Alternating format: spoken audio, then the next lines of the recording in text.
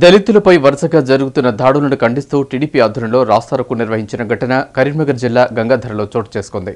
సుమారు గంటకు పైగా సాగిన రాస్తారోకోలో కరీంనగర్ జగిత్యాల రహదారిపై వాహనాలు కిలోమీటర్ల మేర బారులు తీరాయి.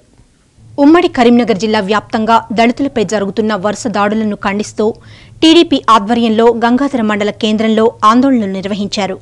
నేరెళ్ల సంఘటన మరొక ముందే సిద్దిపేట జిల్లా బెజ్జంకి మండలం గూడెం గ్రామానికి చెందిన దళిత యువకుల ఆత్మహత్య యత్నం, మంథని నియోజకవర్గంలో యువకుడి హత్యోదంతం, పెద్దపల్లి మండలంలో భార్యాభర్తలపై పోలీసుల దాడులను నిరసిస్తూ టీడీపీ ఆధ్వర్యంలో రాస్తారోకో చేపట్టారు.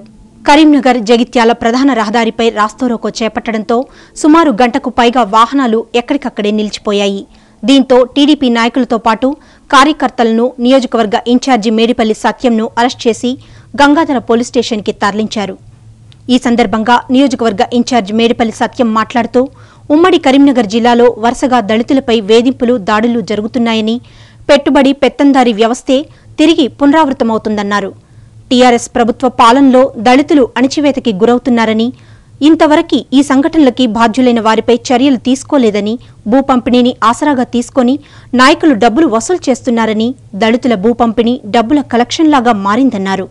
వెంటనే బాధ్యులపై చర్యలు తీసుకోవాలని, లేనిచో ఉద్యమాన్ని తీవ్రతరం చేస్తామని ప్రభుత్వాన్ని హెచ్చరించారు. మన ఉమ్మడి కరీంనగర్ జిల్లాలో దళితుల మీద అనేక వేధింపులు, దాడులు జరుగుతున్నాయి. మంతనిలో మధుకర్ హత్య కావచ్చు, నేడు మానకొండూరులో శ్రీనివాస్ పరిసరంలో ఇలా పెట్రోల్ పోసుకొని తగలబెట్టుకున్న పరిస్థితి తీసుకొచ్చింది టీఆర్ఎస్ పార్టీ నాయకులు. నేరేళ్లలో స్వయంగా మంత్రి కేటీఆర్ ఇవాళ ఎస్పీ గారితో స్వయంగా 3rd డిగ్రీ ప్రయోగించి ఇవాళ భవిష్యత్తులో వాళ్ళు ఏ కాయ కష్టం కూడా చేసుకోలేని పరిస్థితికి వచ్చింది. ఇవాళ ప్రతి సందర్భంలో కూడా దళితులు అణచివేత గురవుతున్నారు. గతంలో పెట్టుబడిదారి పెత్తందారి వ్యవస్థలో దళితులు ఏ విధంగా అయితే అణచివేత గురైనరో నేడు టీఆర్ఎస్ పాలన కూడా దళితులు అదే విధంగా అణచివేత గురవుతున్నారు.